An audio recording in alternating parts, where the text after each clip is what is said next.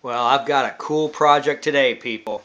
These 110 millimeter wheels from eBay seller Titan Skater, 87 hardness, 110 millimeter, are going to be going on my Razor A4 Pro. Look at that. I've been thinking about this for a while, and the more that I scoot, the more that I want a longer coast, a longer cruise on every kick, and I'm just going to go for it. From what I've read, this is not recommended to put these on here because they're not supposed to fit.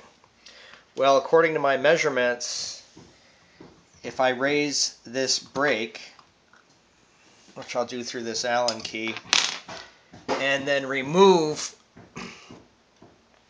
you see that black plastic cap up in here? And that should give me just a couple millimeters clearance to do this. That'll be really cool to get these on this scooter.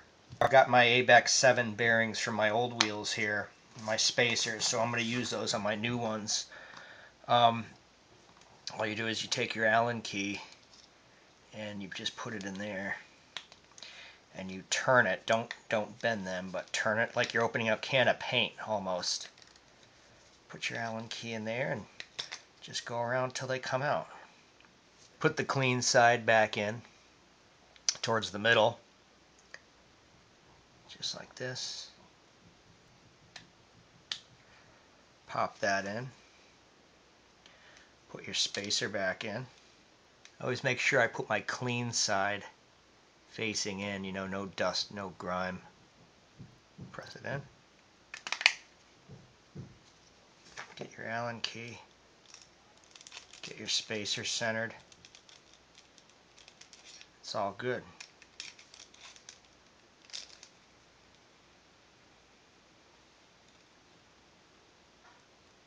There's your wheel. Rolls real nice. ABEC 7, baby. I just put in this front wheel without taking out the black plastic cap. And it's just touching there. See that? How it's just touching that black plastic cap? So I've got to remove that. Man, that plastic cap here was really tenacious.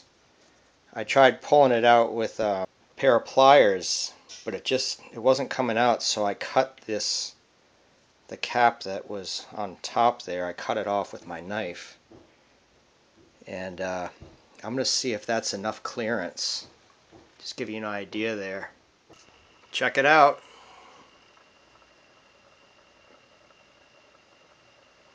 Front wheel, the back wheel. The problem here is that black piece of plastic is running up against the wheel. Now the brake, I'm going to be able to adjust higher. Right now it's hitting the wheel. What the black plastic piece does here is it supposedly prevents dirt from getting up in there in the brake spring. But that's still really gunked up with dirt, but I guess it's supposed to minimize that. So what I'm going to do here is I just took off this black plastic piece. I'm just going to cut away in here to accommodate the wheel. Alright, we got it. Cut away that black piece, plastic. The wheel's spinning freely. I did have to raise my brake a considerable amount here. So much that there is probably a millimeter of space. There's not much space at all, but you know what? I've got the wheel there, it's rolling, it's free spinning. I've got two 110 millimeter wheels on my Razor A4 Pro, and I'm going to go take it for a test drive.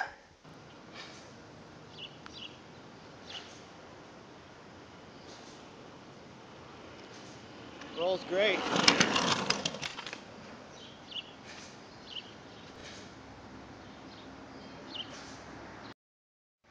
There she is. My initial impressions, taking it out on the road.